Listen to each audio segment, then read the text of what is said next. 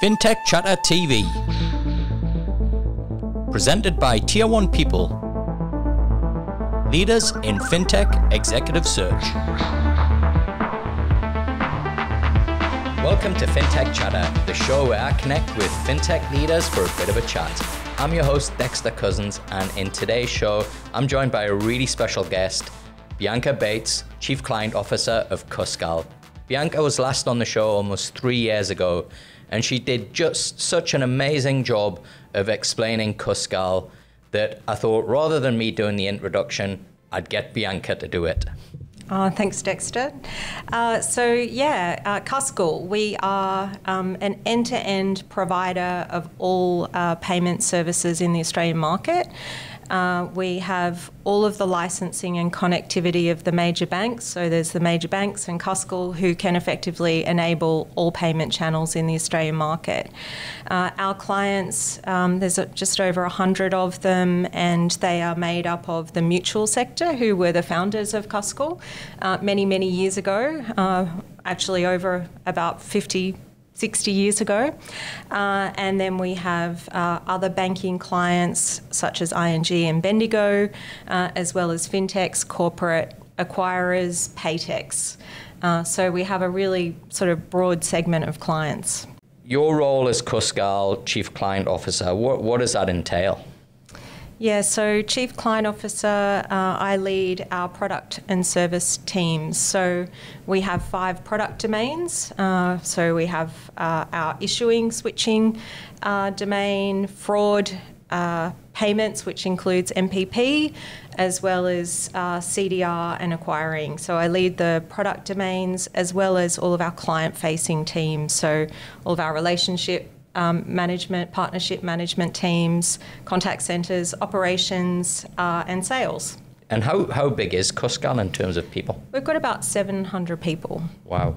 So it's a pretty sizable organisation. It is. There's a lot of a really rich history of innovation from Cuscal that when I first had you on the show, my mind was blown by the firsts that the organisation's responsible for. Can you talk through some of those? Because not everybody watching might have listened to that podcast. Yeah, we do have a lot of proud firsts at Cuscal, starting back in the 1970s, where we introduced the first ATM to Australia, which was pretty cool. Really? Before that, people were having to go to a branch to get cash out Monday to Friday, whatever hours the bank was open. So it started there back in the 70s. Fast forward, we were the first to do a contactless payment in Australia, Visa PayWave. First to launch anywhere in the world, in fact, with over 30 brands going live with Apple Pay and the other pays in the Australian market, pretty close to first in the Australian market. But the world first was so many brands on one day. Yeah. Then MPP, Pay2 going live first. So a lot of proud firsts that we've achieved. As that enabler, what is it that you kind of seen as being the biggest challenge over this last few years when it comes to competing with the big 4 banks? Yeah, so, I mean, we don't see ourselves competing to the big 4. In fact, we're happy to enable anyone. Right. Really, the problem that we're looking to solve is connectivity and capacity. So we do have the connectivity to all payment rails and can enable anyone. So I think that's kind of the big enabler that we do have. So new entrants coming to the Australian market that are looking to compete, whether they're a bank or an acquirer, paytech, we can enable them. So I think the connectivity is the first problem to be solved. Capacity is probably the other big one. So with our connectivity and capacity, we're dealing with all of the back-end connectivity and enabling our clients to focus on the front end, which is exactly what the fintechs are excellent at doing, like that connectivity layer that's dealing directly with their customers, whether that be consumers or whether it be businesses. So we're managing the back end, giving you capacity to work on the front end customer experience. They're the really big things. I think the other thing that we've worked really hard on over the last probably 3 years as a big focus is time and cost to market. We know as business cases get approved, as capital is released into fintechs, they're looking to get to market as soon as possible, not wait years for connectivity. So that's another problem that we're looking to solve, is being able to get to market as soon as possible with the most advanced innovative payment products available. Okay. And so you mentioned Pay2 before. It's obviously been a whole deal, not only in the media, but obviously within the industry around how slow the uptake has been on that. What's Cuscal been doing to kind of drive that and encourage that? Yeah, we haven't been going slowly, Dexter. So we were really proud to launch, to go first with Pay2 in the Australian market. And so we've enabled all of our banking clients, payers, to go live, I think with the exception of maybe a few. We've also proudly launched payment initiator clients, fintechs, paytechs, who are going to bring some really amazing, I think, innovation to market as all of the participants and all of the accounts are available. As you know, there's one major bank live now. We're expecting all of the others to be live by March, April. So really looking forward to seeing some great innovation later in the year. Now, talking about innovation, it's such a fast-moving industry that we've seen just over the last 5 years, a number of ideas that have kind of been tried, executed, and maybe haven't worked out. And I think a really great example is neobanks, and Cuscal went down the path of building their own neobank, 86400. Yeah. Could you tell us a little bit about the kind of thinking behind that and what you learned through that process and how it's kind of helped evolve? Because we're going to talk about another area, CDR, in a moment, but how that process kind of evolved the thinking to where you are now. Yeah, and I think learning's probably a great way to start that conversation. The reason we built 86400 was for us to learn as a payment provider what putting our capability in a digital bank's hands could bring to market. So, enabled with real-time payments, all of our digital capability as well as end-to-end payments. We wanted to see what a digital bank could look like, what great looks like, enabled by our solutions. So we really did approach that as a learning. What we did learn, and also 86400 brought a lot of data and analytics to that solution. So really putting customers first, thinking about how they could utilise data to play experiences to consumers that were going to make them more financially healthy and help them live their lives, every second of every day.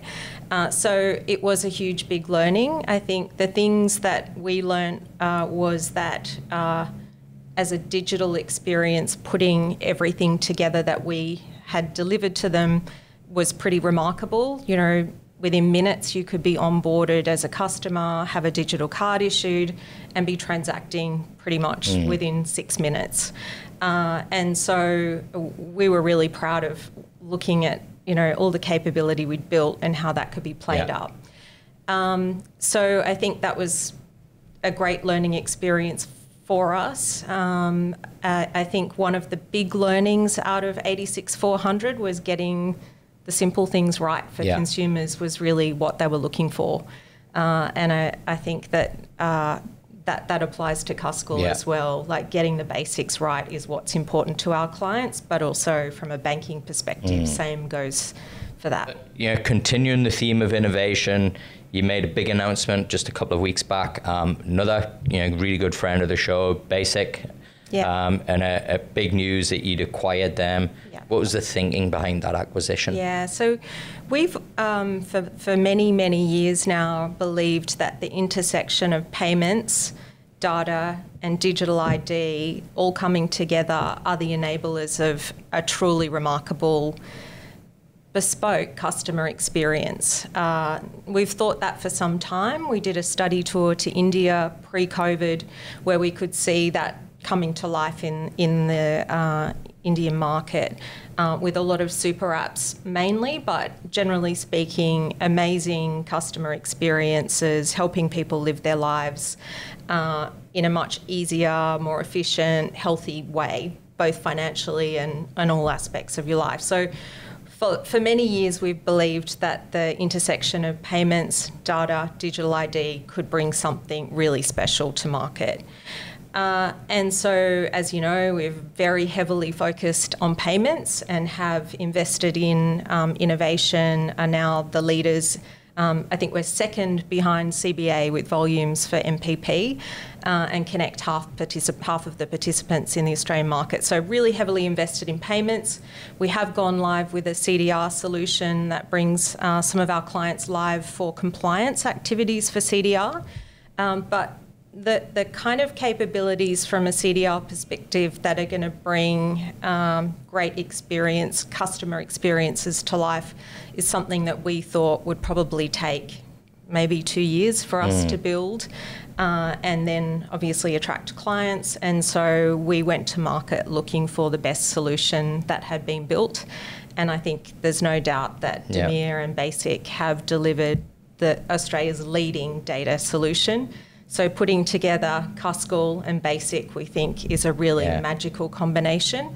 I should say that whilst we have proceeded with that acquisition, Demir did choose Cuscal as well. Yeah. So, you know, he had probably many suitors, and I think he saw the same magic that could be brought to life with payments and data. Yeah. So I think it's a really great match. Yeah. It's just started, but really excited to see what we can bring together.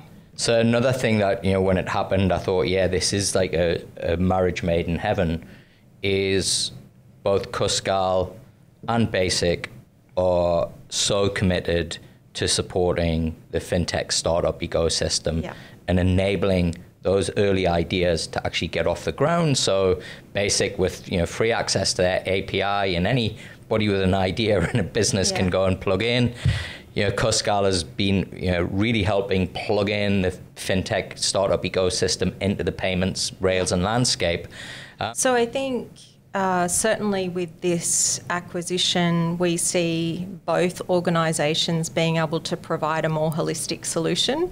So rather than needing to go to two different partners to get payments and data solutions, Basiq will be enabled with Cuscal's capability and vice versa. I should say, actually, Basiq will continue to operate under Demir's leadership in their premises as their sort of team, and Cuscal do the same, but we're obviously working on some really strong alignment between the two organisations. So I think we'll be able to utilise access to the data solutions that Basiq have, and vice versa in relation to payment access to the Basiq clients. So I see it as really bolstering and strengthening the support that we can provide to fintechs and providing access in a way that they may have struggled either way to get those capabilities. Right. Yeah. We're going to wrap up now, Bianca. It's been great to chat with you and do it in person because the last time I think we were... good. Yeah, exactly. through necessity because we were in lockdown. But we get lots of founders listening to this show. If they're interested in how they could partner with Cuscal, what Cuscal can do to help them, what's the best way for them to find out more? Yeah, so... please connect with me.